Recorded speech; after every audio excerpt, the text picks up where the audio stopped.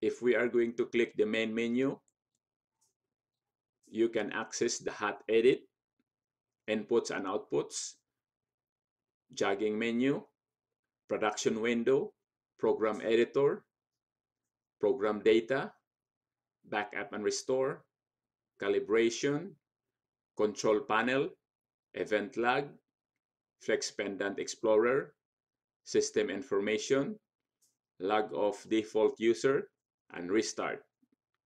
For example, if we are going to tap the input and output, you can simulate the input. Example, if the prox is not made, you can simulate it from 0 to 1.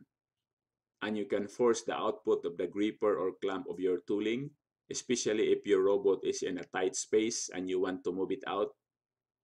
Next, status bar. You can also view manual and auto in status bar, guard stop, motor on and motor off.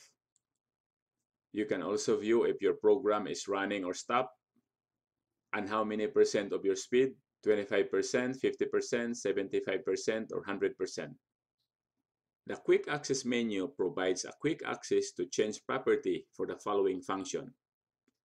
This is the robot mechanical unit symbol, and it allows you to choose and access motion modes, choose coordinates, and work object. If you click here, then click Show Details, the coordinates and motion modes is displayed, and you can also change the jog speed here. If you click the next one, Increment, you can jog the robot in small steps, which enable precise positioning, especially when you crash the robot and cause joint collisions.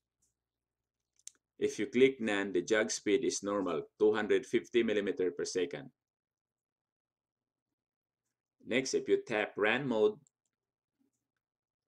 it will bring you here, single cycle and continuous cycle. The single cycle is for testing program only. And for continuous, tap this for normal production. Next, if you tap Step Mode, it will bring you here. The step mode will allow you to have different step selections in executing a program.